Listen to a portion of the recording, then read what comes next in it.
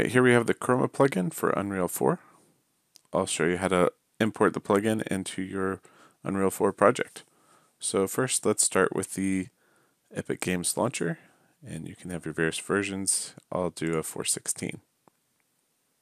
So if we launch the Unreal Editor 4.16, and if you look at the project page here, if we go to Releases, here you can find the pre-compiled libraries for your particular Unreal version.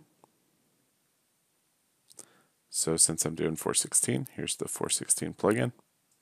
Okay, and here's the project browser. Let's do a new project, and I'll just do a blueprint project. Either project type works, C++ or blueprint. And here I'll put in the demo Unreal 4, and this will be for 4.16. Okay, and I'll just do no starter content, desktop version, and create the empty project. Okay, so here we have a new project. If I go find the project on disk, here we are. And in the project folder, I'll need a new plugins folder. Okay, and I'll just copy this path. If we go back to the GitHub page, I can download the precompiled modules. Okay, and I'll just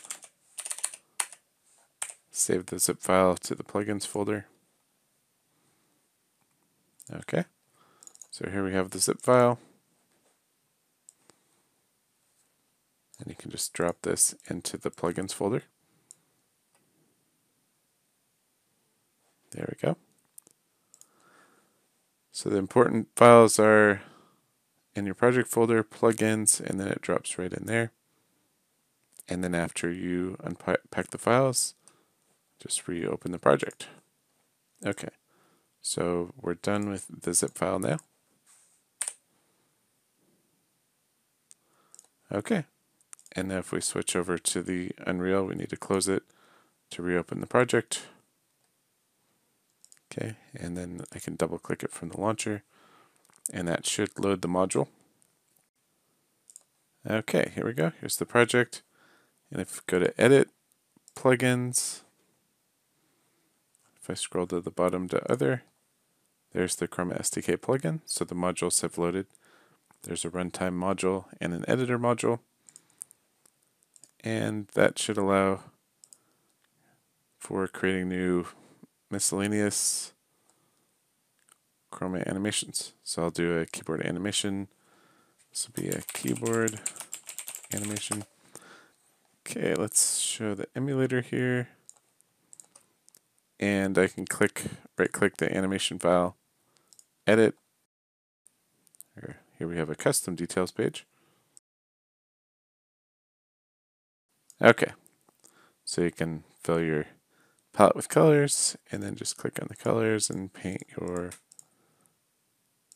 grid. All right, and if I preview, I can see that the plugin is working.